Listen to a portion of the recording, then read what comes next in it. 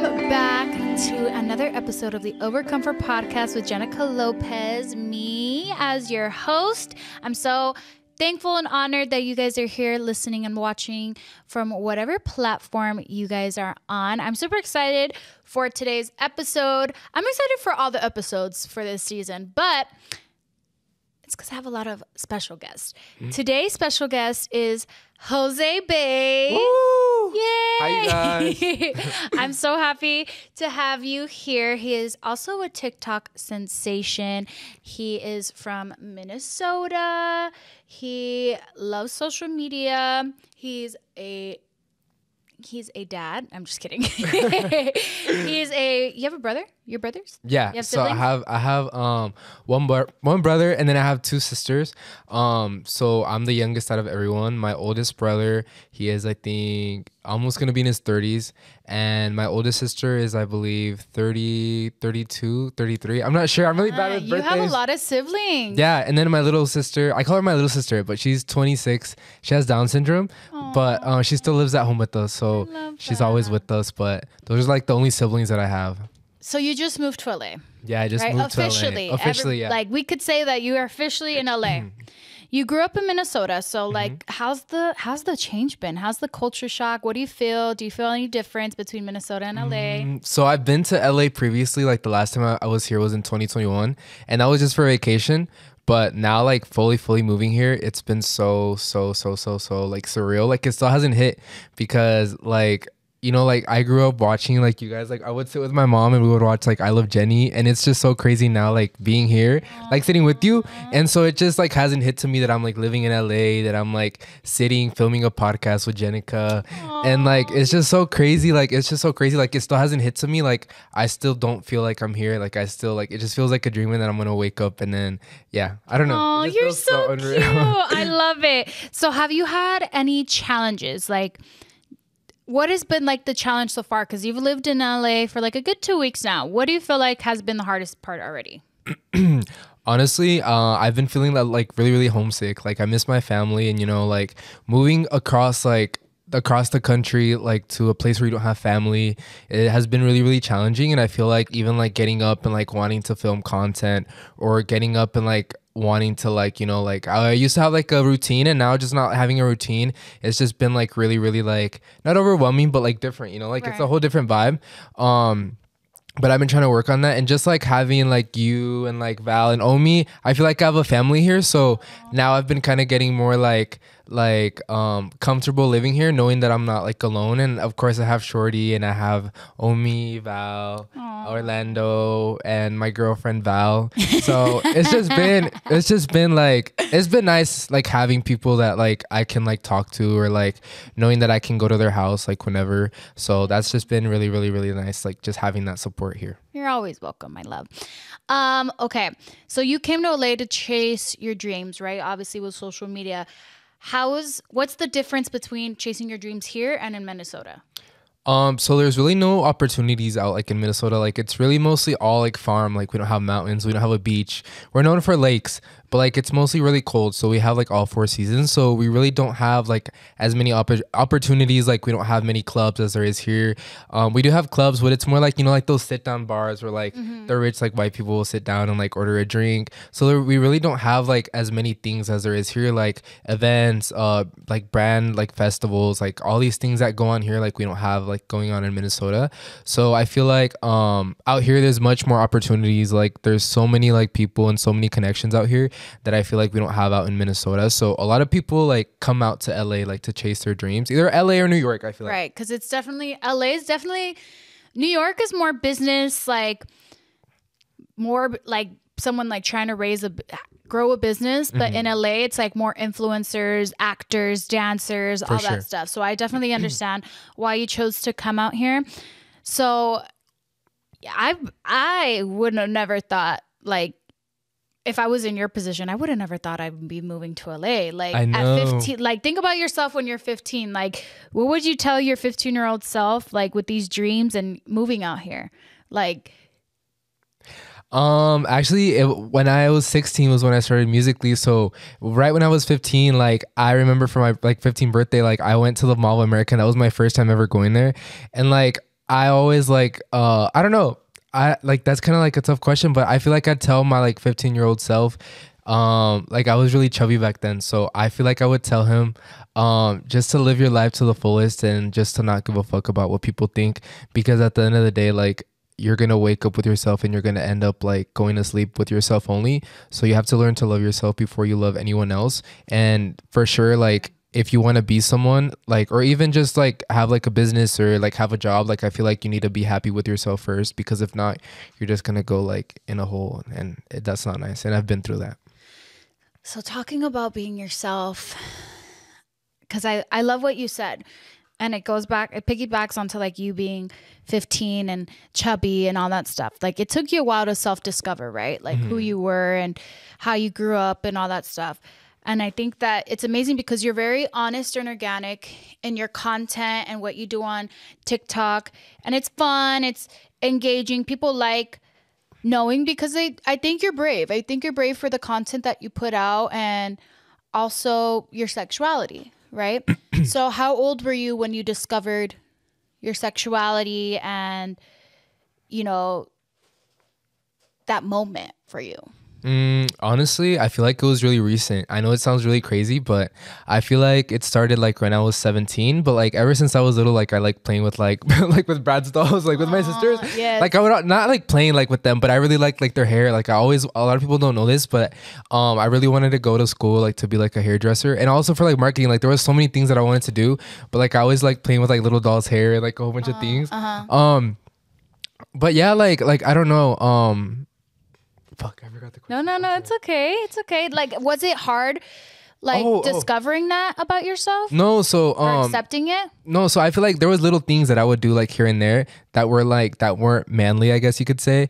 But like out in Minnesota, like that isn't really common, like to see guys with nails or to see guys like with the tank top or to see guys with a crop top.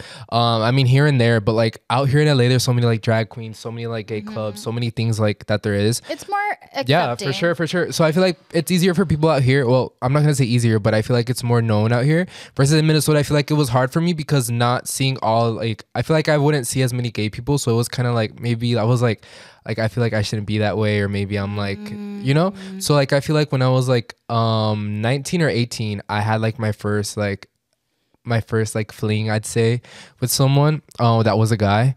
But like before that, like I was never like in a relationship with like a guy. I mean, I did like think some were cute, but I never like had the guts to like be in a relationship. So I feel like fully like I feel like I like came out like when I was like 19. But even to this day, it might sound really crazy, like really crazy, but I still think that like not still think, but like I feel like I'm bi. Like it's just like a weird feeling, like like I don't know, I'm just really into girls. Like it's like into girls that are like really like fine. Like my like, do you have like a type? Let me ask Jenicka this real quick. Let me switch it up. I just really want to know, like, do you have a type? I feel like I'm very picky with my type.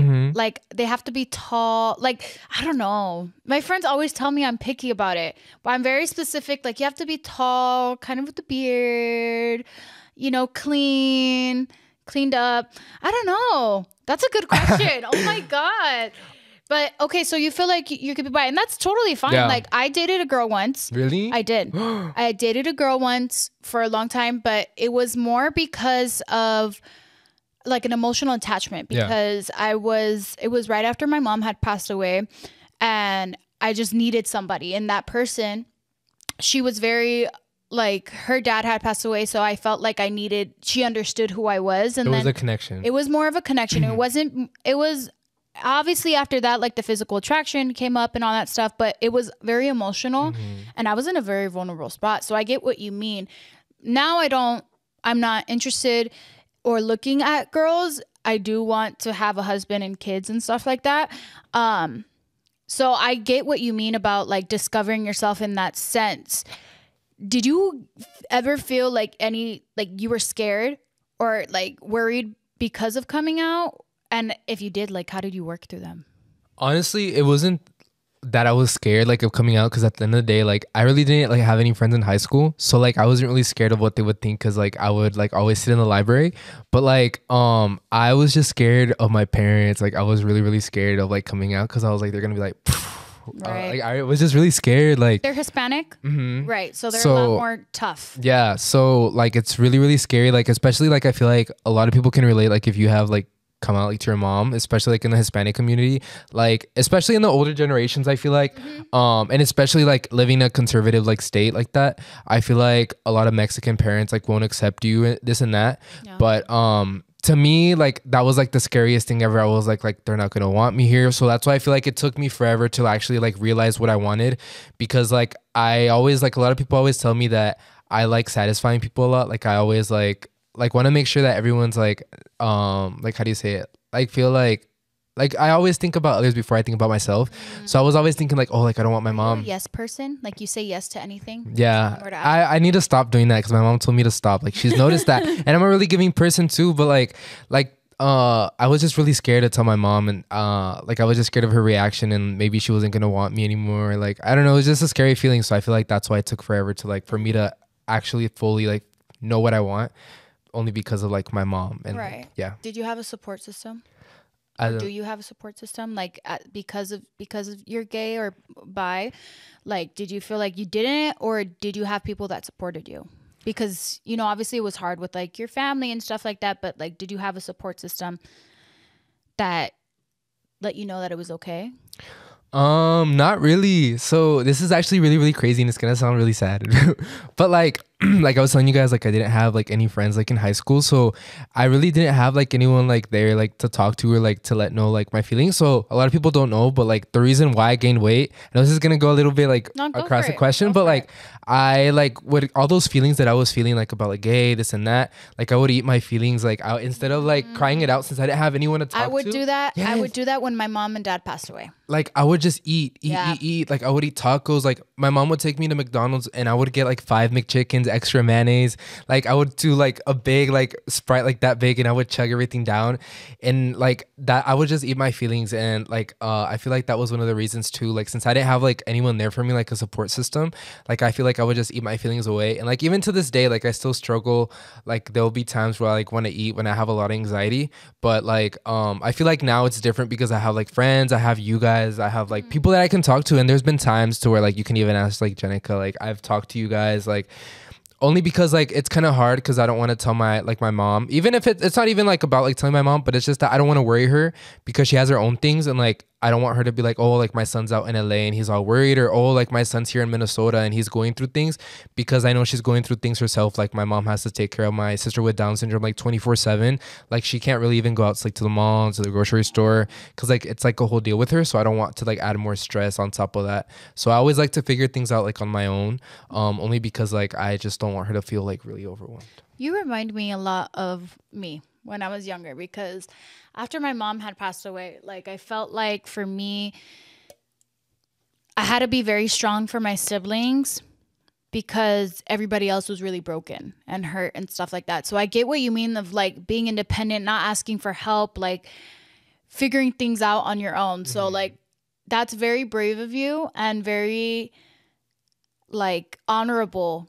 But even to myself, like we both kind of have to accept like it's okay to ask for help, you know, and like really allowing people to come in and like cater us, because if not, then we're just gonna grow up and then we're gonna be bitter and look at people and be like no one was there to help me, or you know. But that's also because we didn't allow people.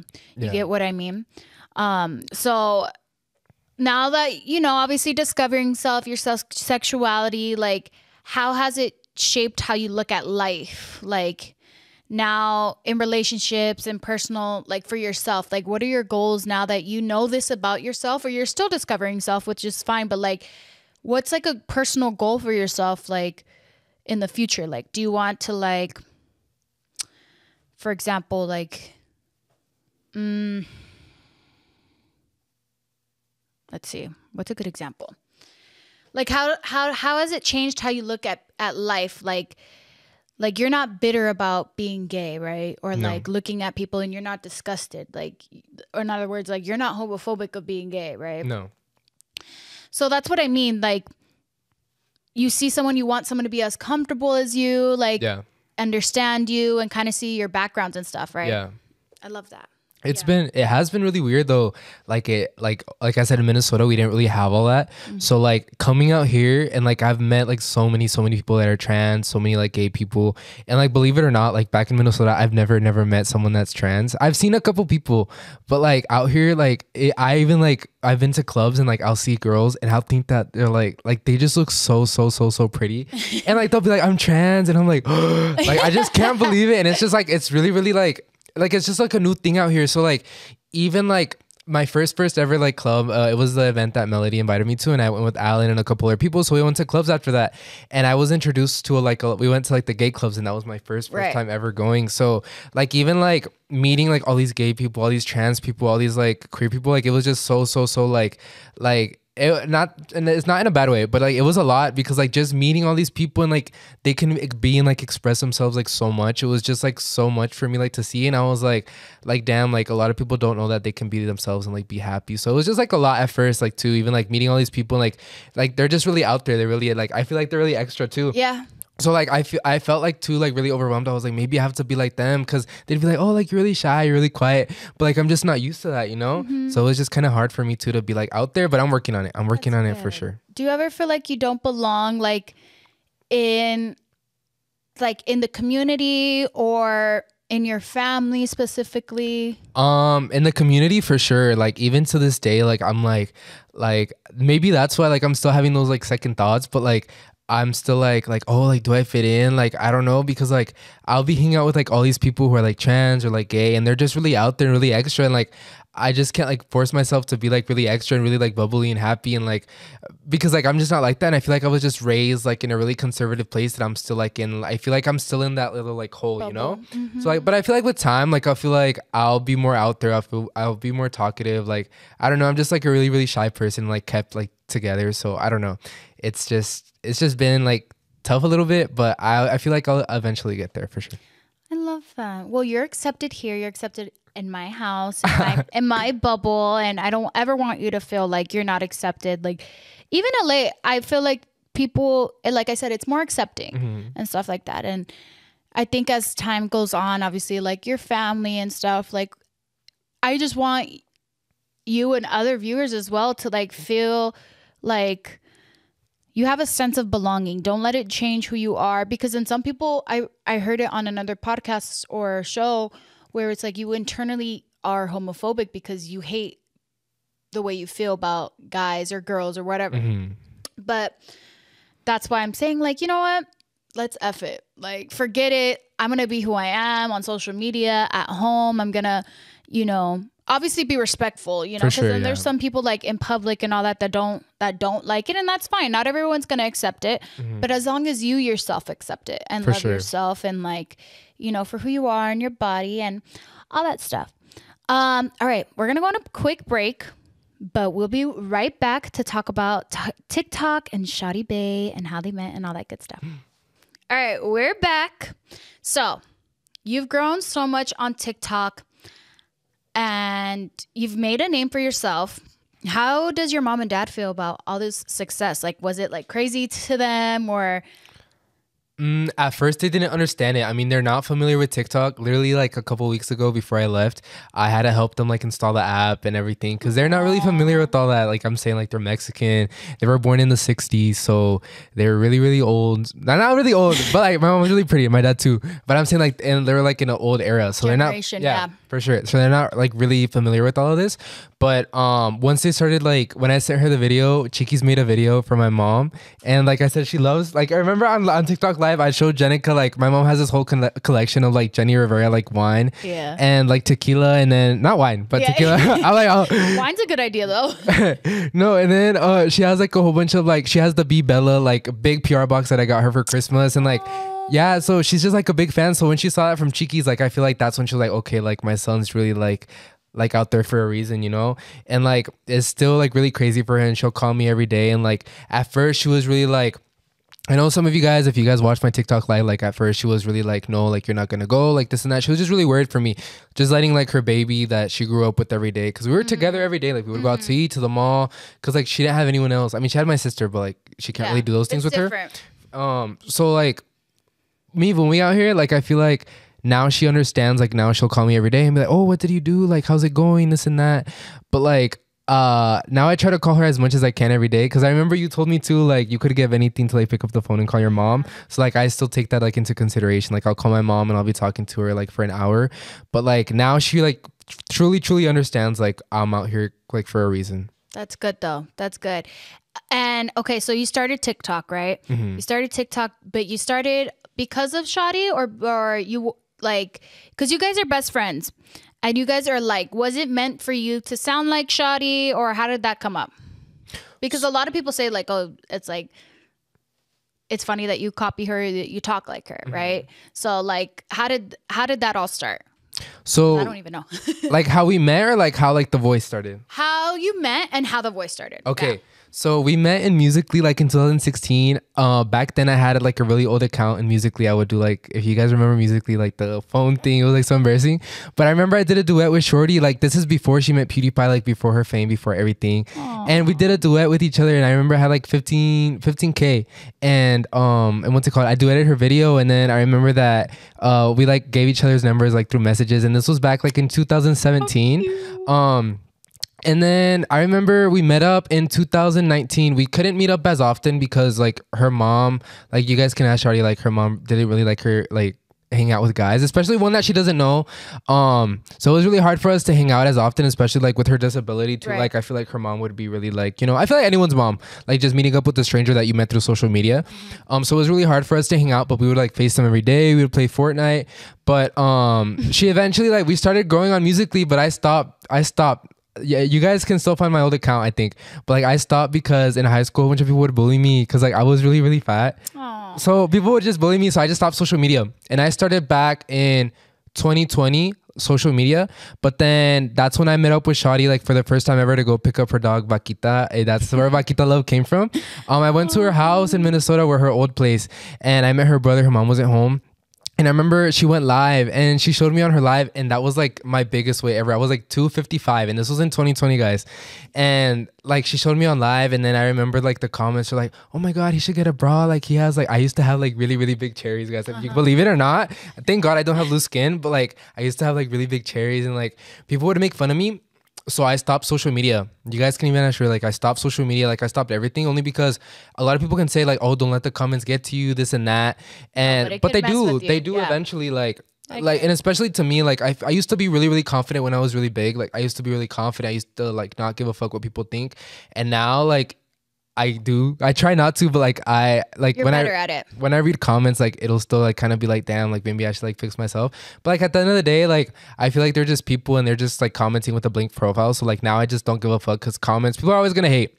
Yep, exactly. But and it's crazy because you mentioned that you were bullied a lot, like in high school and all that stuff, and it's like, look at you now. Yeah. Like they would make fun of you for any little thing, and now like you're this crazy sensation. Yeah. So how did the voice come up? Like how did that stuff come about?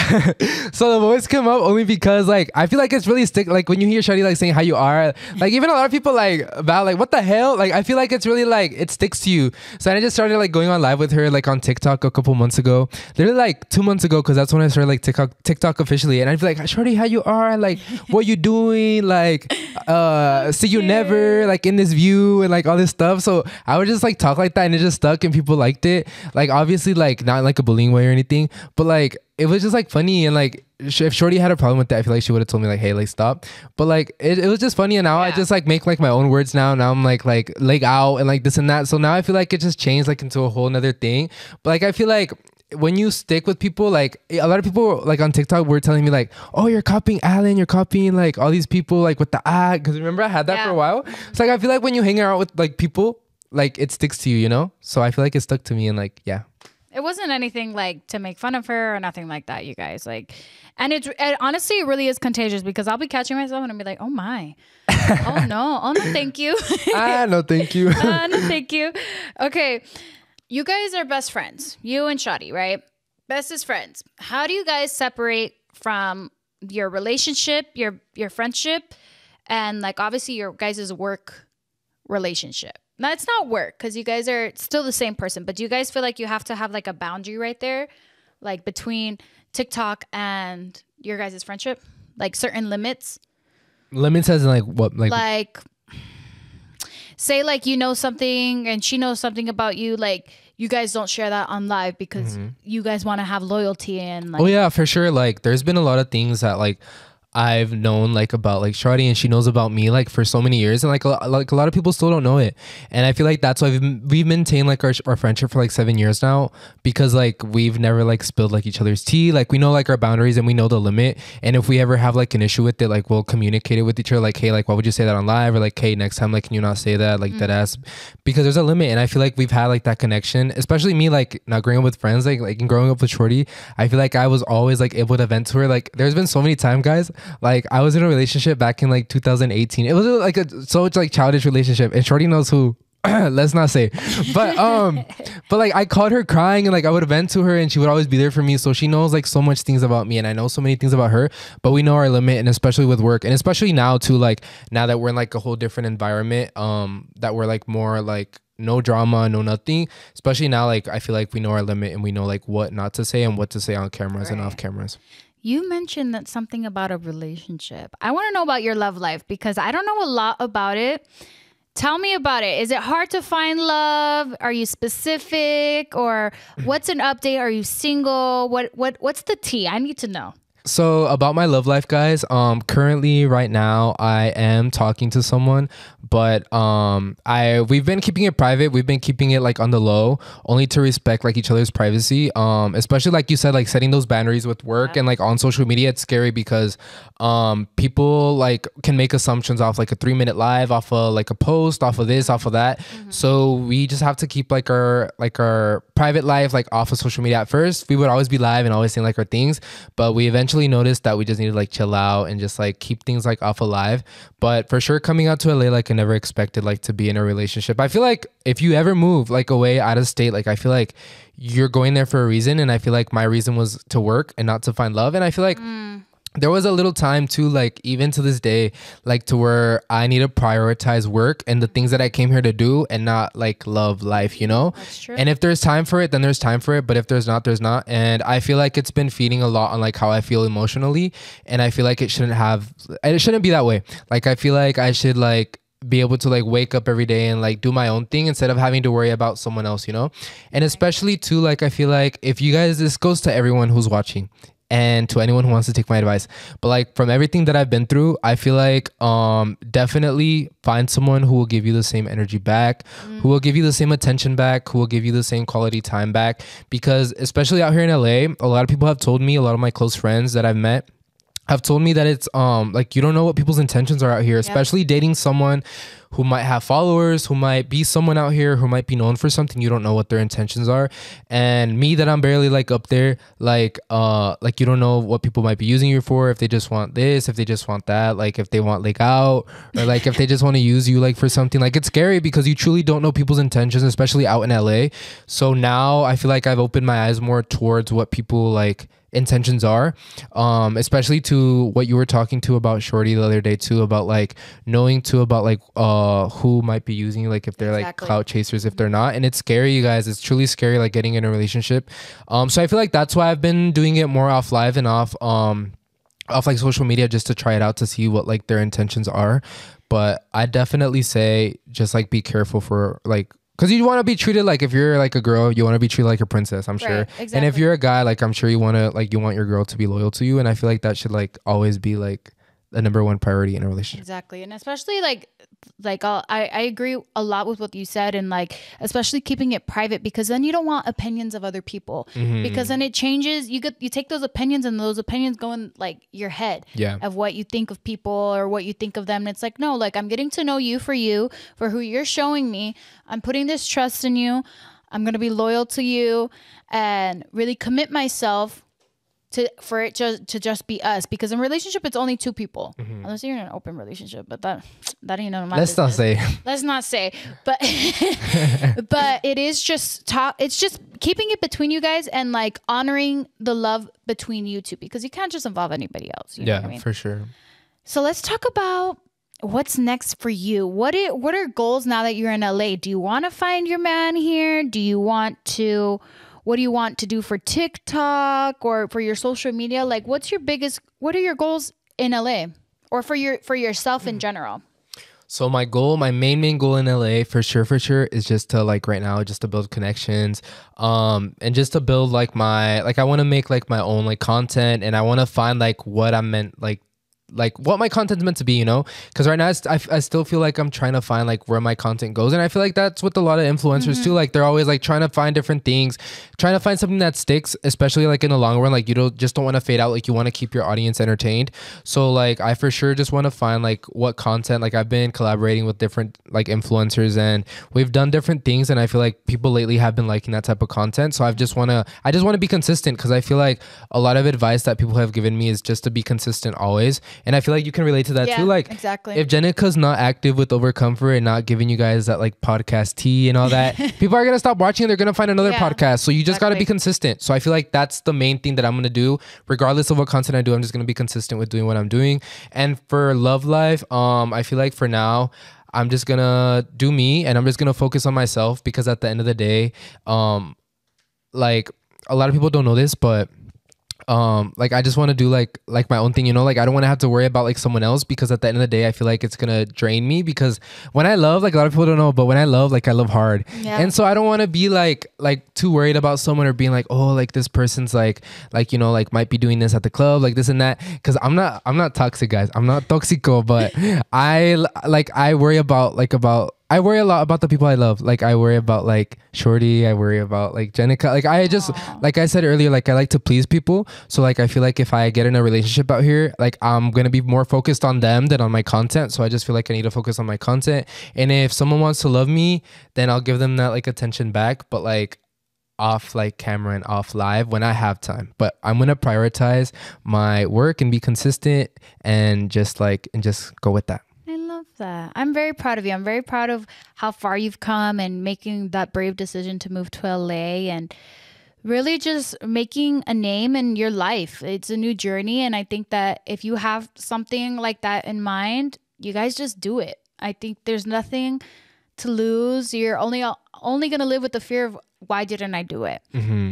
I love that you were able to come on the podcast. Thank you so much for being here. I love having like vulnerable and deep conversations, and really getting into like who you are, things that maybe people don't know about you, and you know, all that good stuff. So what's one last thing you want to tell the listeners and viewers to remember about you, or advice that you may have? So the advice that I would give anyone like watching is to chase your dreams. Like literally, if you're right now sitting watching the podcast, of course, finish watching the video. But after that, like if you're trying to lose weight, because I never thought that I'd be like at the weight that I am if I wasn't consistent. If you're trying to like fix things with your family, like talk to them, like just make the first move, because you only live once, and you only have one life. If you live it thinking, what if I do this? What if I do that? So like if you don't do it, you just have to get up and do it and try it. And if whatever happens. So just live your life to the fullest, and just like enjoy life, because you only have one, and you don't know what's going to happen tomorrow. I agree, you guys. That was beautiful. That was a beautiful piece of advice. I loved it. What are your socials? Okay. What are your next plans for yourself? Like any projects, and give your socials so that people can follow you and all that good stuff.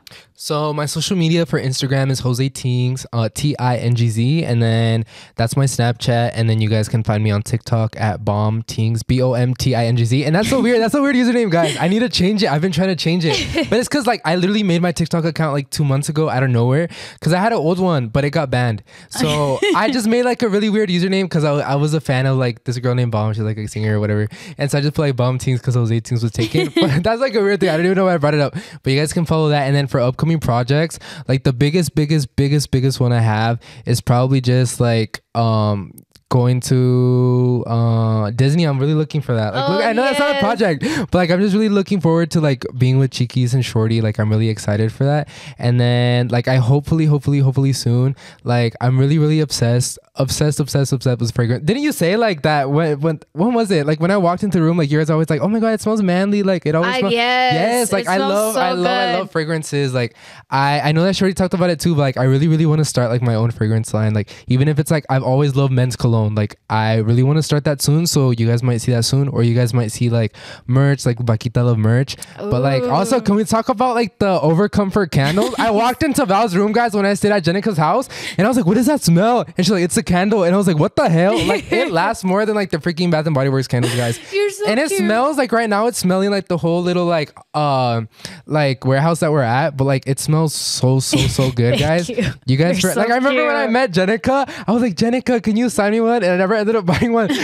But guys, they smell so good, and I feel like you guys for sure need to go check out Overcomfort if you want your whole house smelling so goodness. Cute. Thank you. I love it. And thank you for having me, Jenicka. Thank you for having me. Love. I feel so appreciative of you guys for like giving me these opportunities. I had to give, I love you, and I love who you are, and I just had to give the opportunity for you to like, show yourself and show what you're worth. And I know that you were on Alan's podcast first, but that's fine because he's my friend. But whatever. Thank you guys so much for watching and listening from wherever you guys are at. Make sure you guys subscribe, like, leave a review. Let us know who you guys want on the podcast next, and we'll see you guys in the next episode. Bye. Overcomfort Podcast is a production of iHeart's My Cultura Podcast Network.